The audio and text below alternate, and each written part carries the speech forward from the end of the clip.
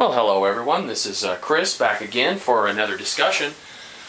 Today, or now should I say, I'm going to talk about Charles' law. As you can see, I'm kind of ticking off the list of the major gas laws that we run into in the sciences, particularly respiratory therapy.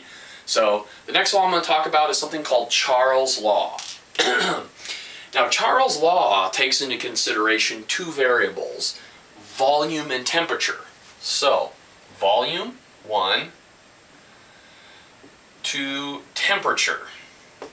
So what do you think Charles' law assumes remains constant and unchanging? Well, in this case, the third thing that gets left out is pressure.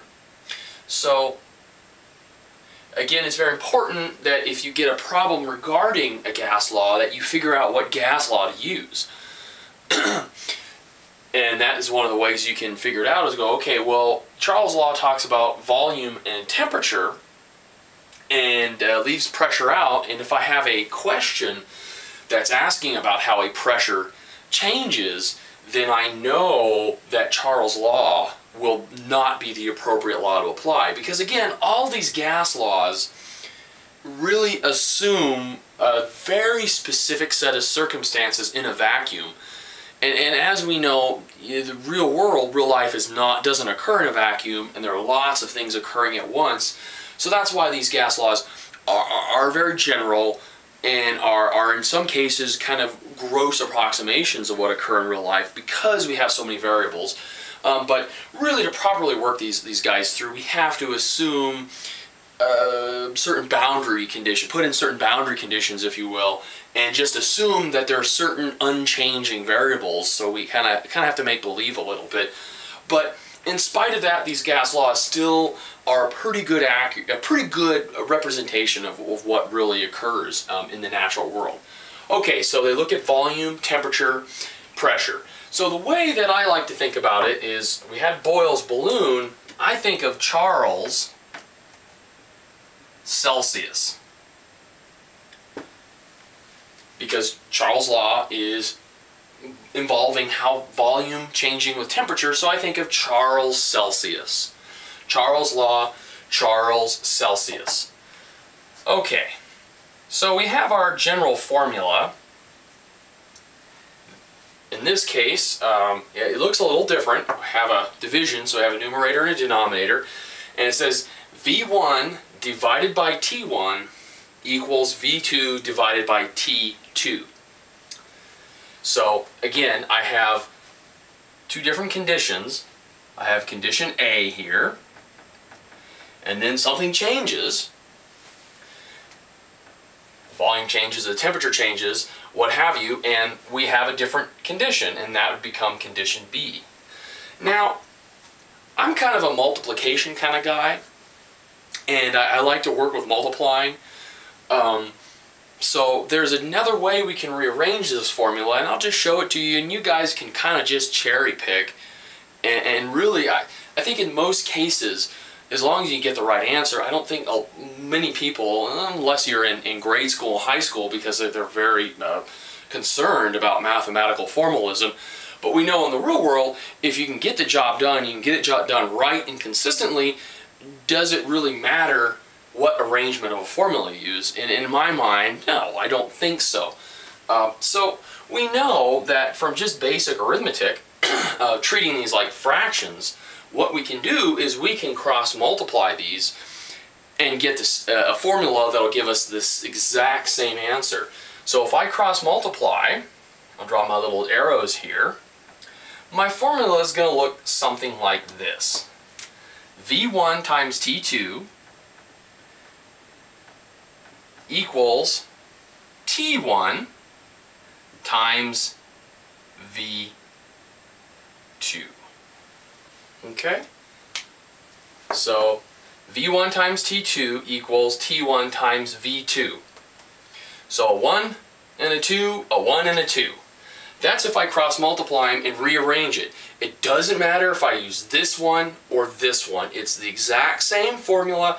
I have just used arithmetic, just algebraically, if you will, rearranged the formula. Exact same formula. I've just rearranged it. Whatever's easiest for you guys. Typically, I like to multiply. But again, you know, this is nothing but the division up here cross multiplied. So again, don't get too wrapped up in the formalism. Whatever intuitively makes more sense to you guys, go ahead and use it. Okay, so basically, what does this formula tell us? What this formula tells us is that as my temperature increases, so if my temp increases, my volume will subsequently do what? Well, it'll increase. And a lot of these gas laws are pretty intuitive, I think. Even Boyle's law is fairly intuitive if you think about the balloon analogy. A balloon flying up in the air is going to get bigger. So increased temp means increased volume. Likewise, if my temperature decreases, what's going to happen to my volume? Well, my volume is going to decrease, and I think that should intuitively make sense. We've all seen those movies, people taking balloons and putting them in vats of liquid nitrogen. We know that liquid nitrogen is exceedingly cold, and those balloons really shrink down. Then you take that balloon out, you put it in room air, and several seconds later, as the gas warms up, it expands. It increases in volume. So really, Charles' law should intuitively make a lot of sense. I think just the mathematics is where kind of people get wrapped up in the math and a little confused. Or when it comes test time, you just kind of forget which formula does what. So let me go ahead, and I'm just going to give you guys a little scenario here. And this is actually a scenario that I had to do a while back in chemistry. So there's a little blatant plagiarism here. This actually comes from the notes of a general chemistry class I did. I believe the name of the book was Integrated Chemistry, or Integrated Chemistry, General Organic and Biochem. It was the Raymond book, the newest version as of 2009. It was the Chem 110, 111 course taught at Doñana Community College in Las Cruces.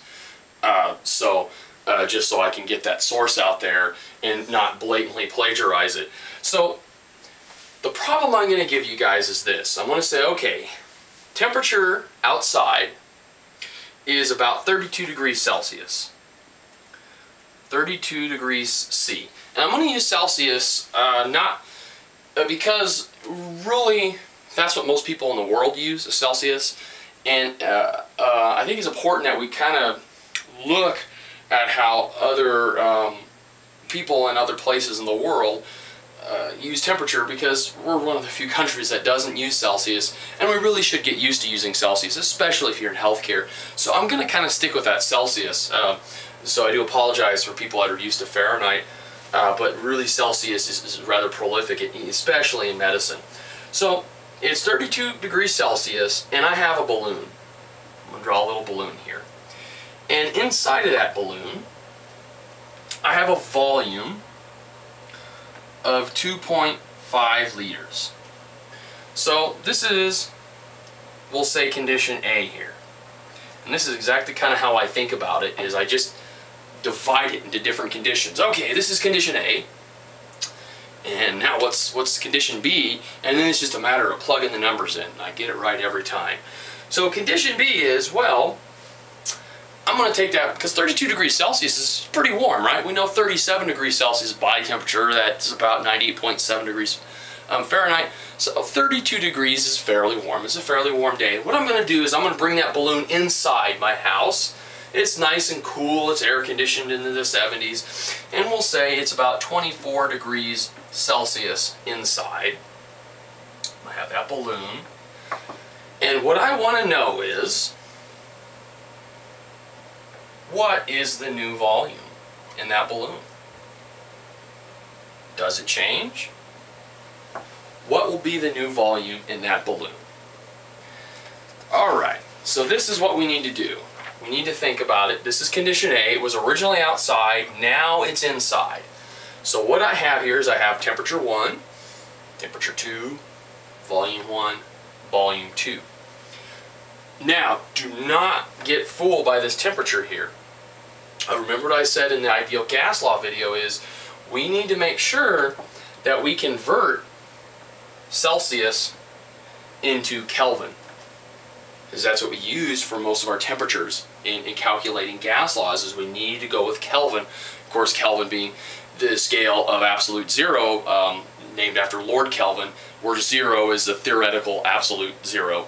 And 273 just happens to be 0 degrees Celsius. So a handy formula to throw is if I want to convert from Celsius to Kelvin, all I do is I add 273 to my Celsius, and that gives me my degrees Kelvin. So 32 degrees becomes 305 K. 24 degrees Celsius becomes 297 K. Now, at this point, it's simply a matter of plugging the numbers in. So we'll plug them in up here. V1, remember, same volume. I'm going to use liters, so I need to use liters over here. So volume 1 is 2.5. Okay, temperature 1 is 305. Likewise, volume 1, 2.5. Temperature 2, I'll circle that for down here. Temperature 2, or temperature 1 rather, is 305 K. Okay. I go over here. Temperature 2 is 297. So 297 here, 297 here. So what does that leave me with? Well, that leaves me with V2. I need to find V2. Well, how do I do that? Well, I can either do it one of two ways. If I do it this way, which is the way that's commonly taught, even though I prefer this way, let's just stick with this way here. So I'll go out of my comfort zone here a little bit. Alright, so 297, 2.5 liters. V2 is X liters, so we don't know that one. And then temperature 1 was 305 K.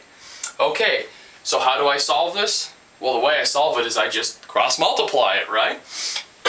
So I go 2.5 liters times 297 K equals 305 K times X. I don't know. Okay, so what do? I multiply these. 2.5 times 297, get a number.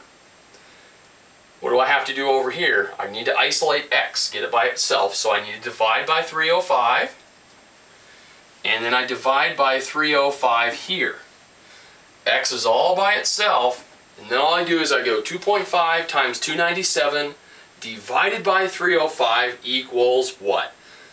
Do the math, and it comes out to be about 2.4 liters. And then I always ask myself when I'm done with the question, does it intuitively make sense? What happened? Condition A was outside when it was hot, and it went inside where it's cooler, so I would expect the volume in the balloon to decrease. And then I look at the answer and I go, is this lower than the initial volume? In this case it is. I started with 2.5, the balloon got cooler, and the volume decreased to 2.4 liters. So it intuitively makes sense, therefore I have warm fuzzies about that being the right answer. I put it down, I get 100%, and I go on to graduate. Alright guys, hopefully you found that intuitive and educational. We'll see you next time.